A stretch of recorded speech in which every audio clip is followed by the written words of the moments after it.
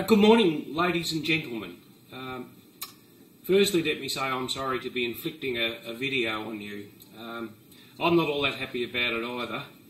I go a bit better with a live audience. Most of you know that old CEOs and current CEOs, there's a little actor in all of us, but I think we're more stars of stage than screen. I'm making this video with a live audience of one, so I'll have to draw on that audience. Now, as you watch me on this video, I've just finished a fortnight island hopping through Croatia, and I'm about to embark on attacking my favourite parts of Italy. Sorry about that. There is probably an upside in me not being there live and in person, because being away from you might embolden me a little. I've got some stern messages to deliver today. Some of the things I'll say aren't that pretty, and some of you mightn't even like what I've got to say. So the fact I won't see you at morning tea or at lunch over a cup of tea just might help me a little bit. Now, on the other hand, my critics, or the people who don't agree with what I've got to say today, they don't have to bump into me either, so they might get away with a few cheap shots. And I don't want that. I want you to keep them honest. I'm going to express some opinions today about the state of governance in Victorian local government. Now, it's my opinion, and mostly that's all it is. It's opinion. I mean, that's the thing about governance. There's not a lot of hard data or facts we can bring to bear on the argument. But I think I probably need to argue that if I'm giving you some opinions, they're drawn from a sound basis. So I spent 30 years as a local government chief executive. Since finishing work 8 years ago, I've consulted to about 50 of you, 50 councils and peak bodies in the state. I think I've had a unique opportunity to see inside a lot of councils and to evaluate what I've seen against my fairly lengthy experience. So if you end up disagreeing with what I've got to say today, well and good.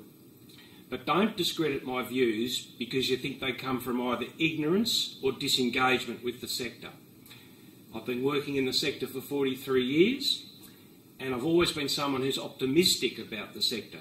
So, in short, I reckon I'm an insider and I'm a patriot. My central propositions for today are simple. I think that many elements of governance in Victorian local government are a sort of a post-war relic and might be a little bit broken. Well, if they're not broken, they're seriously damaged. When I recently described our governance framework as a post-war model, someone asked me, which war? I'm going to express some views today about three principal things. Firstly, councillors. Who are the candidates and how well are we choosing them? Secondly, shared power. How can we clarify the roles and responsibilities in local government between councillors and management? And thirdly, how well do we engage with our citizens?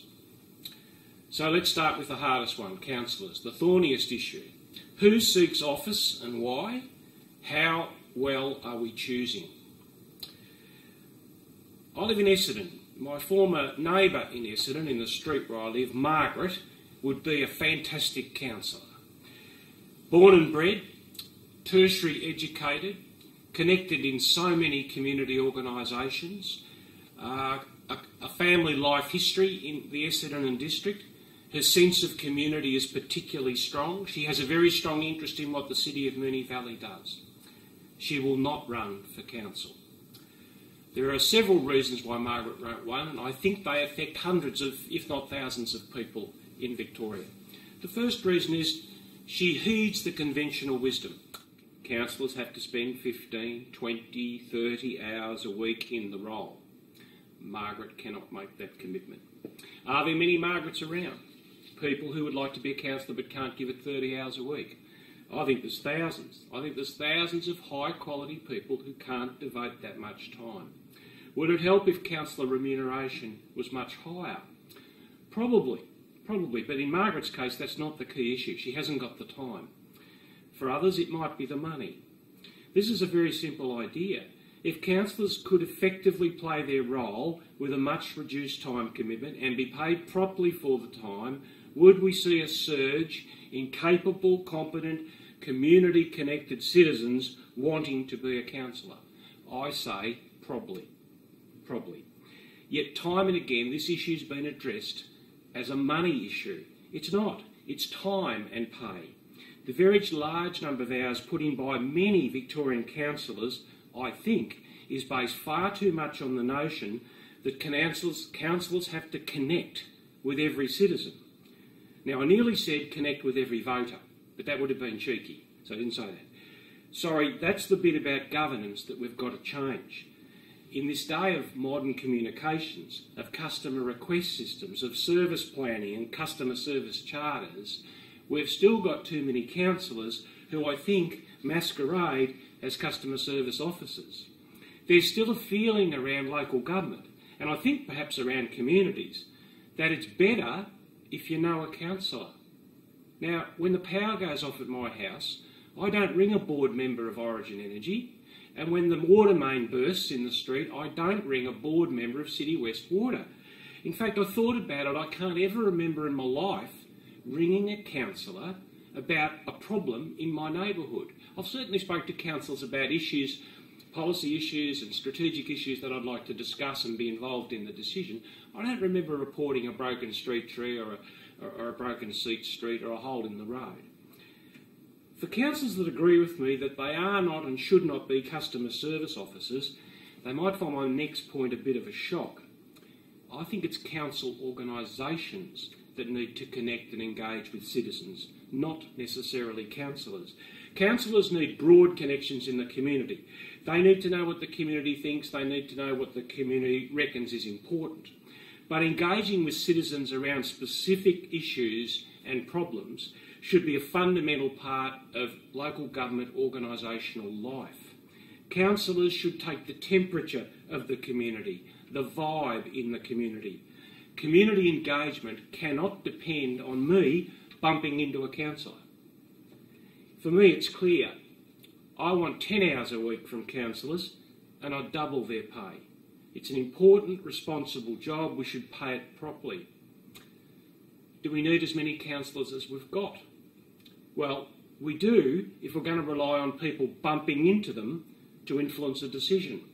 But no, that's not the model, and no, we don't. The world has shrunk. The whole world shrunk. Communications these days are so good. You know, we didn't have photocopies until 1975.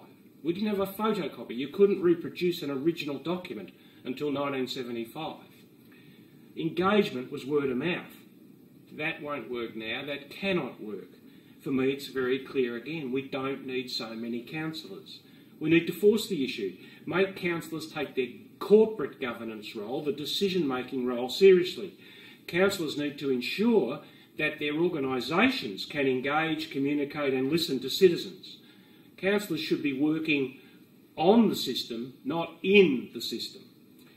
You know, we've nearly got as many councillors per council as we did post-war. It's not that much different. I know we've got lots fewer councillors and the council areas are bigger, but how much better connected are we? I think we can do with fewer councillors. We've got enough for what I'd call personal coverage. And I think that's a nonsense. We're also currently struggling under a particularly unusual phenomenon. Councillors who during the 2009-2000 term have had their bad behaviours, those councillors who had their bad behaviours proven and substantiated by panels or VCAT have been overwhelmingly re-elected last October. There are several notable examples, none better than a Shepparton City Councillor whose first term indiscretions made little difference to his popularity, and he was promptly re-elected in October and was recently disqualified from office for 4 years. Clearly, there's a significant proportion of voters who are happy to elect candidates with a track record of bad behaviour and code breaches. It's probably a keep the bastards honest approach. It's fuelled by the particularly aggressive, is it fuelled by the particularly highly adversarial and aggressive and personality politics which is on view at a national level? Have we normalised bad behaviour, win at all costs, the ends justifies the means? Maybe we have. Is it damaging? I've no doubt whatsoever that it's fundamentally important to Margaret, my neighbour. She and thousands like her will not stand for council if she reckons she'll be intimidated, bullied, belittled or personally harassed for her views and her opinions. If we want quality people, we must stop the bad behaviour. Bad behaviour also has a significant impact on the quality of governance at each council. Its impact can range from high nuisance value to paralysing. Again, I think, and I'm not going to mention examples, but you know the examples. Why do I think this happens? Why can one or two councillors whose behaviour is regularly on the edge of code requirements make things so difficult for others?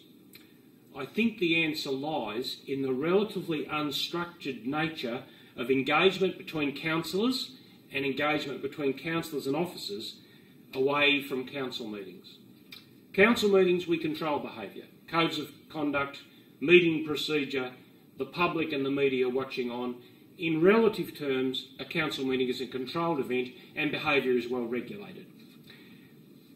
The rest of the engagements outside council meetings, and I guess I'm talking particularly about councillor assemblies, are a different kettle of fish. Council assemblies have been a regular part of the local government landscape probably since municipal restructuring in the mid-1990s. Councillor briefings became important components of the governance process, providing councillors with opportunities to better understand complex issues in a less formal or structured setting. Councillor briefings have been regulated to a point by legislation several years ago because they'd lost their way. They were being used as mini council meetings, straw votes were being held, inappropriate directions given to management. Council briefings were contributing to some bad governance. Those problems which beset assemblies have, I think, largely been overcome, probably because we refocused our attention in the latter period on the principles of good governance.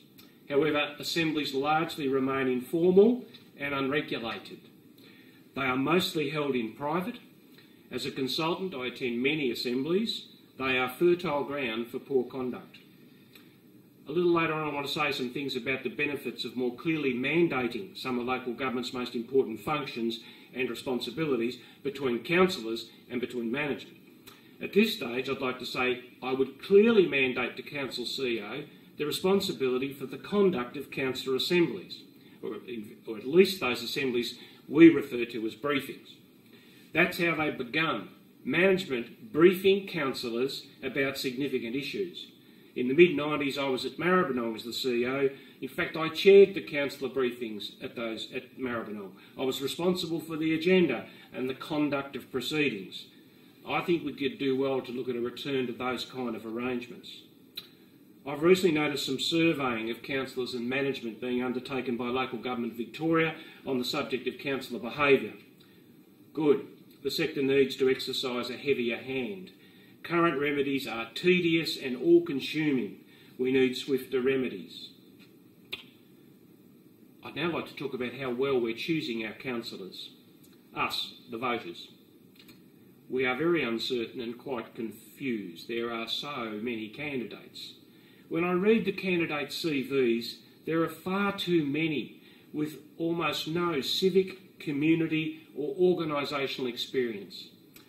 You know, one of the most talented councillors I worked with once said to me that a carefully constructed and funded local government campaign could get Donald Duck elected to a councillor.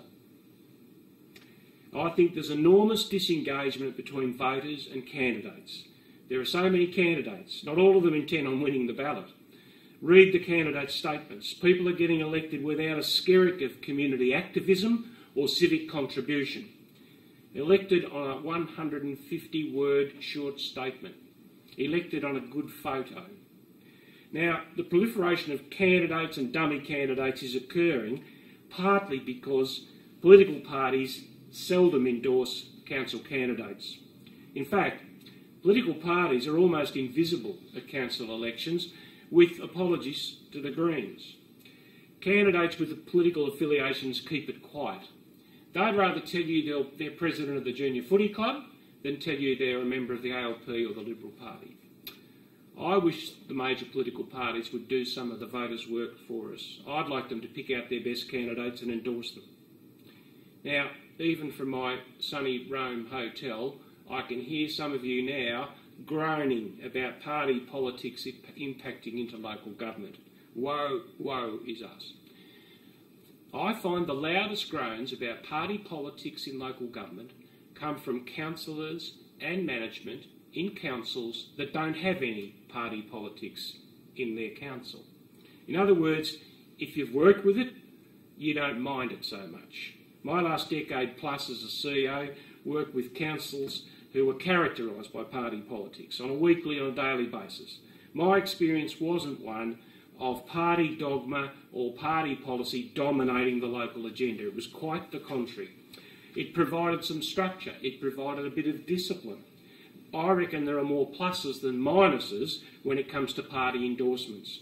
Fewer candidates, fewer dummy candidates, consistent policy direction, a bit of discipline and structure, a reason to cast a vote, an explanation to cast a vote. I actually think political endorsement might assist behaviour. If a candidate's been endorsed, the party might do something when they start trashing the brand. The only discipline we currently have in the sector is the Code of Conduct and consequent regulatory activity under the Code. Now, how do you reckon conduct panels are working? Has bad councillor behaviour ever been so widespread? It's my view that the unaligned nature of many councillors within their council structure actually perpetuates bad conduct. Unaligned councillors keep tolerating bad behaviour. They keep turning the other cheek. They keep thinking if they appeal to a recalcitrant councillor's better nature, the councillor will change. They seek to be inclusive and tolerant and conciliatory, and it never works. I think some political party structures and discipline might be a very good thing. I've had a bit to do with some dysfunctional councils in recent years, brought about by totally disrespectful councillors, and I'm amazed at how forgiving the other councillors are. The best, simplest way to deal with recalcitrant minorities of councillors who disrespect good governance principles is to use the numbers. The other electoral phenomenon that has occurred in parallel to what I perceive to be very high levels of voter disengagement is postal voting. Postal voting requires a candidate to construct a sound candidate statement, get some nifty propaganda and a very good photo. Do that and you're in with a serious chance. Attendance voting requires a lot more for success. Supporters, people working at polling booths. I reckon attendance voting ups the ante on us voters. It's too easy to comply with postal voting. If you've got to go to a booth and vote, you give it some thought. It forces you to. You might even discuss your voter ignorance with a partner or a friend. People often go in pairs or families. Does attendance voting make us think a little bit more?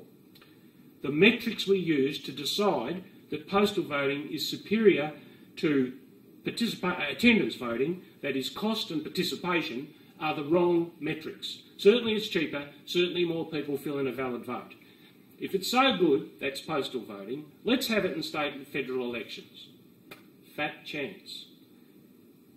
Finally, 3 other current arrangements which I think are worth reviewing. Compulsory voting. Now, gosh, that's a sacred cow of democracy in Australia. My sense of voter disengagement in local government, particularly in large municipalities, is such that I'm prepared to argue that compulsory voting isn't helping much. I reckon too many votes are cast without a reason or for a strange reason. Now, that's purely anecdotal opinion, I know, but I asked lots of people, do your own tests. Ask the girl on the tram who's 19 years of age how she voted at her suburban local council election last year and what she thought of casting that vote. Ask your neighbours, ask your extended family. The way we fill extraordinary vacancies in office, by offering the job to the runner-up, or worse, to fill the vacancy. Try that at a state or federal level. I'm unconvinced about that approach. The notion is driven by save some money or don't inconvenience the voters. What does it do to achieve a higher level of engagement between council and its citizens? Thirdly, I remain unconvinced about the worth of wards. Wards guarantee a spatial distribution of councillors, but they also create parochial fiefdoms. You know, every councillor that's elected to office from a ward or at large takes an oath or an affirmation to vote in the long-term best interests of the citizens of the municipality. How many councillors have come from a ward basis, from a ward election, have I seen take that oath or affirmation and at their first council meeting vote in the long-term best interests of the members of their ward? So, to summarise so far around councillors, who's running and how we pick them. I think our governance arrangements for local government are outdated. I think we need fewer councillors, paid plenty more, but require less of their time. I'm acutely aware of the arguments you'll run around. It's not a corporation, it's not BHP, it's government. I know all that. That's been a topic of discussion for my 43 years in local government and probably the 43 years prior to that. I repeat, fewer councillors, paid more, with committing less time. That's how my neighbour Margaret might run. We must reduce bad behaviours by better mandating responsibilities outside council meetings and having swifter, simpler mechanisms to deal with the breaches. We must make some changes to improve voter engagement at council elections. Party political endorsements and attendance voting are worth reconsidering. Let me move on and address some of the changes I want to talk about in the way power is shared in local government between councillors and employees. A little bit of history first. Post-war local government was very managerial. The government style was particularly representative. So the notion was councillors were elected by constituents or citizens, and then the councillors felt like they could exercise a vote which they perceived to be in the long-term best interests of the citizens. The role of employees, particularly management, was very significant because councillor participation was almost solely confined to council meetings. I was a young man in the Western District at a small rural council where I saw the councillors once a month. At 9 a.m. on the second Friday they arrived, and I was lucky to get them out of the building by 9 p.m. that night. I saw them not in the intervening 4 weeks. Never. I could honestly say never, in particular in respect to many of the councils, the odd one occasionally. So it was a high form of representative governance that councillors were undertaking, with management filling in the gaps between every second Friday. Participative democracy, that is giving citizens a direct say in local issues, only started probably in the 70s and 80s and blossomed, of course, once we had communications technology, photocopiers, 1975, digital, 1995, over the following 30 or 40 years. The last 10 or 15 years have seen the development of real tensions in communities about where power lies in the shared power arrangements which are part of local government. We have local government election candidates standing on platforms of diminishing the power of the CEO or the executive management. Popular community opinion is often slanted towards thinking it's council management that's really running the show, not the councillors. Many people think the tail wags the dog. Now, truth is, councillors are in charge of almost everything that's important. Councillors take all the big decisions. The council plan, the budget, the capital program, the strategies, the priorities, hiring the CEO. They make all the big decisions. So why do so many communities reckon council's management is where the real power lies? I think it occurs because we confuse citizens about power and who exercises it. Ponder some of these pretty common scenarios that are happening across our state. Council meetings where council management participate extensively in council meetings, introducing reports, expanding their commentary, answering questions, providing clarifications, sometimes providing cautionary comments about compliance or legal issues. Council meetings where management and councillors sit around a table, sometimes interspersed, not even in a clump. There's at least one council I know in the Melbourne area where the management at the council sit on a podium higher than the councillors. Would that confuse an observer's understanding about where power might lie? Council meetings where CEOs provide rulings on meeting procedure and local laws. Council CEOs appearing on regional TV, news programs, explaining council's position on important issues. council communication staff issuing press releases which exclusively quote council management. Council meetings where a lengthy, complex, significant report is simply received and adopted by the council without debate. Now, all those activities confirm in people's minds a confusion which exists. Where does power really lie? Who is really running the show?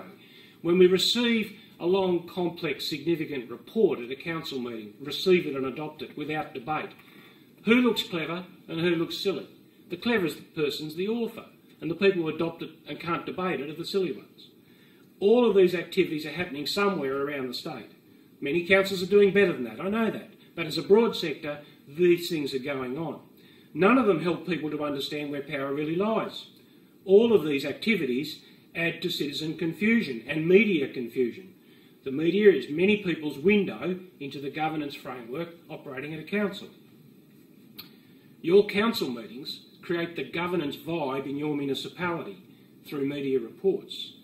Do your processes educate your media about where power lies and how it is exercised? So I think it's time to change some things that we currently do that confuse people. And I'll start with council meetings. We should do nothing at a council meeting which confuses people about where power lies. Apart from the obvious stuff like the furniture and who sits where, let's try this. No management whatsoever at council meetings. None at all. Some administrative staff to help out, maybe some policy helpers to get the councillors' bits and pieces organised, but I think the time's come to end the very confusing role management plays at council meetings, and I think the best way is if they stay away. No more CEOs sitting next to the mayor playing the puppeteer. You can almost see the CEO's hand up the mayor's back. Now, what might be some of the outcomes if we leave it to the councillors? Over time, I think councillors would always pick the best person to be mayor. I think the mayor would be highly skilled chairperson. I think planning and preparation that should be part of any council and every council meeting would be more in evidence. All the questions and answers would have been asked and been given a week or two earlier. We'd get more open, informed, articulate debate.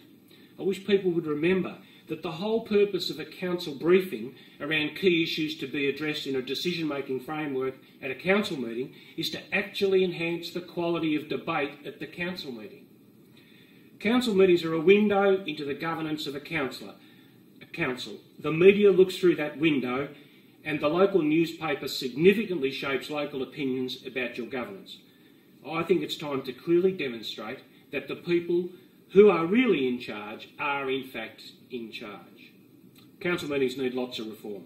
We don't see on a broad scale, right across the sector, the kind of governance we should expect, namely big, important, comprehensive issues being debated in a quality way by well-informed and well-prepared councillors. Quality advice underpinned by evidence, analysis, impacts and options from management.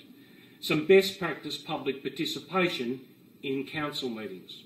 You know, I was watching a current affairs program last week which was speculating about the federal election, and someone made mention of the importance of what they called town hall style debates between the leaders of the parliamentary parties. I googled that term. It's an American term. It means grounded, unscripted public participation. Why don't we see those kinds of things happening in our town halls much anymore? It's been talked about, town hall meetings, and that's a federal concept. Too many of us have 30-minute public question time. And then you might have to give 48 hours or 1 week's notice in writing of what your question might be.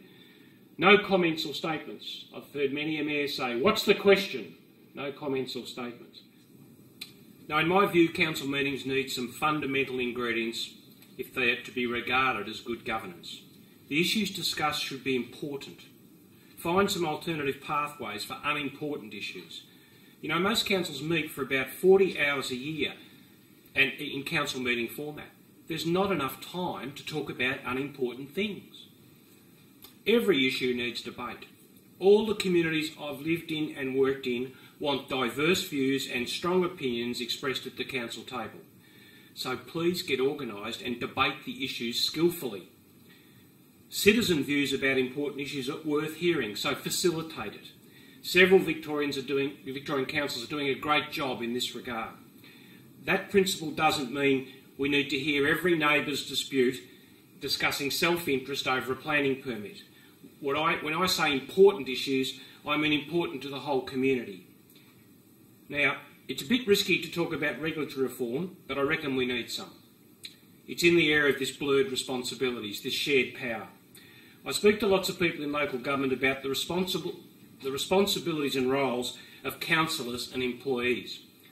I often hear people talking about some matter which they describe as operational, and therefore the responsibility for that lies with the CEO, not the council. Now let's be clear. Legislation says the CEO is responsible for the day-to-day management of the organisation, whatever that means. It doesn't mean that councillors have no legitimate interest in the quality of a council's work. They have a legitimate interest in the quality of the work provided by the council's bureaucracy. See, my beef is that the Local Government Act doesn't mandate activities or responsibilities between council and management. It's left us with this blurred area, and then we've tried to make some certainty out of this blurred area by inventing a few things. That's operational, it's the CEO. That's strategic, it's the council. If you can find that anywhere in the Local Government Act, I'd be particularly interested.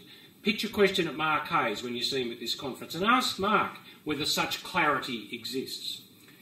Let's take, for example, local government regulation requiring councils to undertake best value. Best value is a kind of service planning, continuous improvement process designed to achieve cost and quality standards. It's important work. Of Victoria's 79 councils, how many take it seriously? Every service a council delivers is required to be best valued at least once every 5 years. My feeling is that a majority of Victorian councils provide lip service to best value. I wonder why. The law says the council shall undertake best value. Now we know who the council is. The council are the councillors in council, sitting at a council meeting. If the law mandated the Chief Executive Officer with the responsibility to prepare service plans with cost and service quality options accompanied by a continuous improvement plan, and the law required the CEO to submit those options and plans to the council for adoption and endorsement, I reckon the job would get done. I mean, one of the sensible changes we made 20 years ago was to clearly mandate to the Chief Executive Officer the responsibility for employees, hire, fire, recruitment, industrial relations, etc. That's largely worked well. It's provided the right kinds of checks and balances in our employment function. Clarity has brought better outcomes. I think some more clarity might bring some more better outcomes. So to summarise the second session, we need to conduct our affairs like council meetings to clarify, not confuse citizens and media where power actually lies. We should specifically mandate to management some of the important responsibilities that are often neglected because responsibility is shared or worse, blurred. Okay, finally, I want to talk about how well we connect and engage with our citizens. There are a lot of dimensions to the subject of citizen engagement, and we need a conference for a couple of days just to talk about that. But I want to concern myself with three of the dimensions to this issue: technology, relationships with customers, and technique. Firstly, technology. When I previously mentioned how our post-war capability was to broadly engage with our citizens was often very limited through lack of technology. Get your head around how difficult it would be to consult about a proposed new playground with the people who live near the playground if you couldn't make a photocopy of the design of the playground. There's only an original and you couldn't photocopy it. It'd be pretty hard. We can no longer say that. Technology takes us anywhere these days. But as a sector, our application of technology to help us engage with our citizens has been fairly slow. Across the sector, I think there are still too few councils systematically collecting your email and mobile telephone contact numbers. You know, every quarter the Deputy Commissioner of Taxation sends me a text message reminding me my BAS statement is due. When I drive my car in country Victoria on a hot day, the Emergency Services Commissioner tells me to watch out for fires and be careful. So when it's my taxes or my life, people can send me a text. When we want to remind dog owners to register the dog next week, we're more than likely to put an ad on page 60 of the classifieds in the local paper than send all the dog owners a reminder. Now, I know some of you are sending text messages to dog owners to remind them about registration, and that's good. I know many of you in specific council businesses, childcare for example, are using text to stay in contact with parents and children and pickups and all the rest of it, and that's good. But the reality is that a typical council in Victoria still has some PC-based databases, probably 100 of them or 50 of them, right across their organisation, not connected with each other and not talking to each other. There's a disconnection in the way we engage with our citizens based on such clumsy technology. The truth is, my wine store communicates better with me than my council. The second issue I want to raise is relationships with customers. Quality engagement normally arises from a good relationship. So what we need first is a relationship, then we might get quality engagement. Think about your personal life. Do we build relationships with citizens when we don't actually want anything specific from them?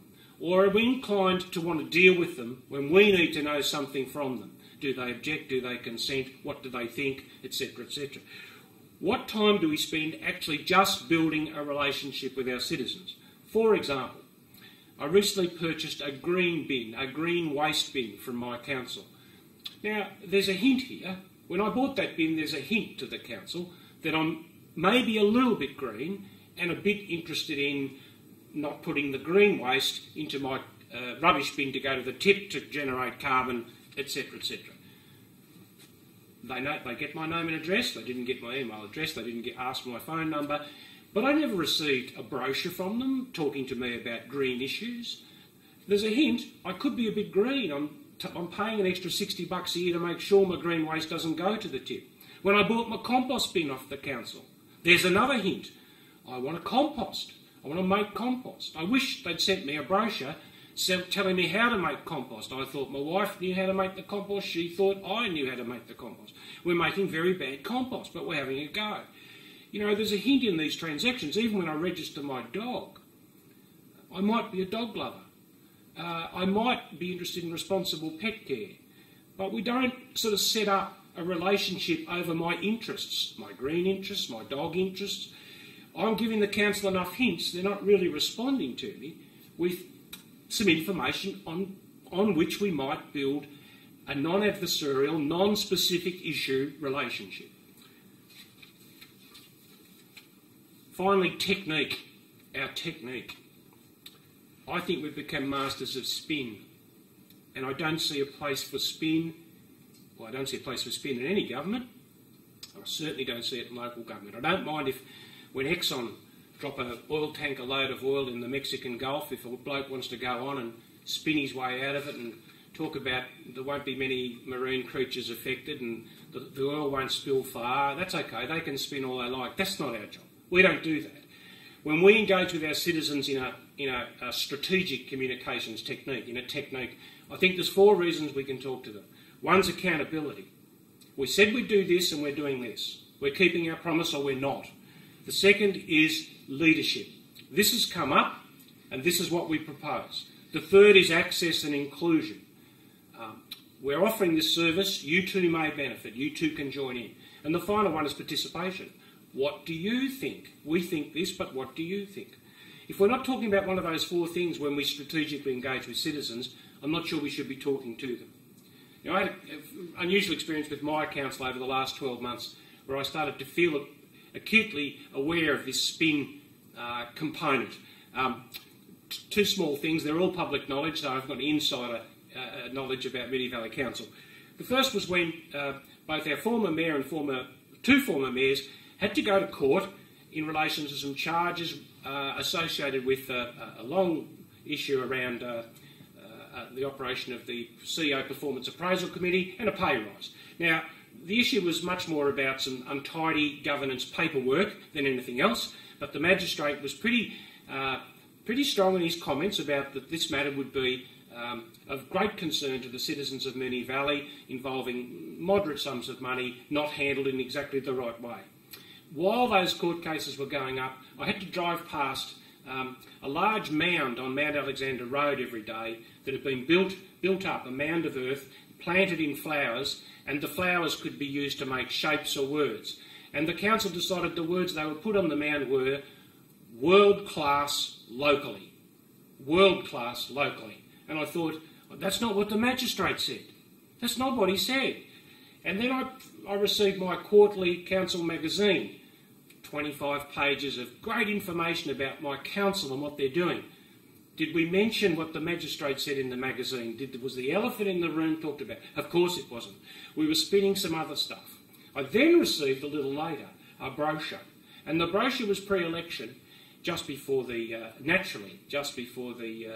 election period. A little brochure which set out the main commitments the council had established for itself 4 years earlier, and a report card on how they'd gone, you see. And of course, the report card used the cross and tick technique, and there were 23 main commitments that had been made. And I wonder how many ticks there were and how many crosses there were. Are you surprised to know there were 23 ticks? There wasn't a cross. I'm not sure who dreamt that up. See, if I dreamt that up, I'd have put in at least 1 or 2 crosses to make the other 20-odd ticks look more likely and realistic. Yeah, I think it's spin. What's that? It's a bit to do with accountability. I'm not sure a tick and cross system cuts it. So we don't need spin. We shouldn't have spin. We need to avoid spin. We've fallen into a trap of spin and not being sincere about some of the technique in our communications. To summarise this bit, I guess we need to apply technology more rapidly because our citizens are. We need to build relationships with our citizens and our customers, and then we might have a quality engagement. Relationship first. And the third thing is, let's cut out the spin. Folks, that's all from me today. I hope the sector understands how important good governance is. I hope we're ready to make some important changes to our governance framework. Enjoy the conference.